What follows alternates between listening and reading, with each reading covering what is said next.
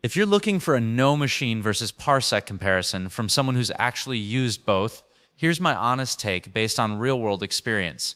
I've spent weeks bouncing between these two for both personal projects and light work-related stuff, and while they both technically fall under the same remote desktop umbrella, they feel totally different in how they're built and who they're built for. I started with NoMachine mostly because it was free for personal use and didn't require any complicated licensing. Setup was refreshingly easy, just installed it on my machines, and it instantly found my other device on the network. It's very no frills, not particularly pretty, but it works. It covers pretty much everything you'd expect. Full remote access, clipboard syncing, two-way file transfer, remote reboot, remote printing, session recording, and even blanking the host screen for privacy. It's surprisingly full-featured. It also runs across all the major platforms: Windows, Mac, Linux, Android, iOS, even Ubuntu, and it doesn't choke under pressure. I've used it to stream local video content to my phone, and it held up with decent responsiveness over a 50 megabps connection.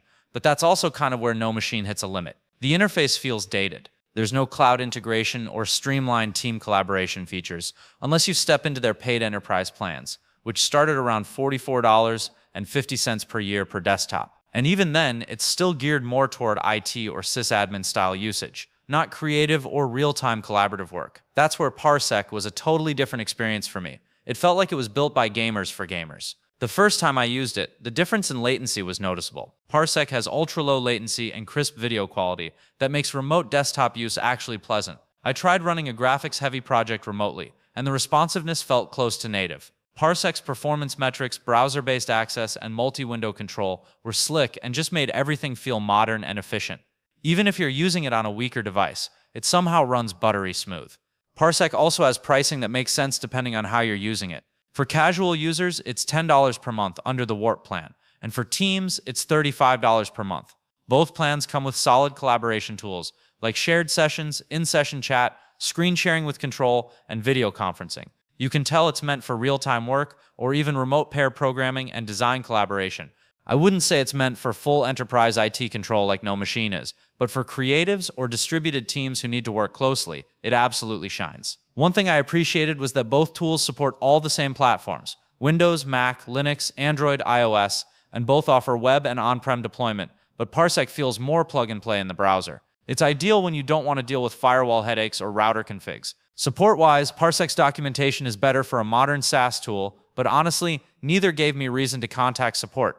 NoMachine's community forums are pretty active, and their knowledge base got me out of every jam I hit. Still, Parsec's UI is more intuitive, so I found myself needing less help in the first place. Overall, if I just need basic, secure, free remote desktop access like controlling my home PC while I'm traveling or transferring files, NoMachine is more than enough. But if I'm doing anything where screen quality, ultra-low latency, or collaboration actually matters, like editing a video or gaming remotely with friends, Parsec is the one I reach for.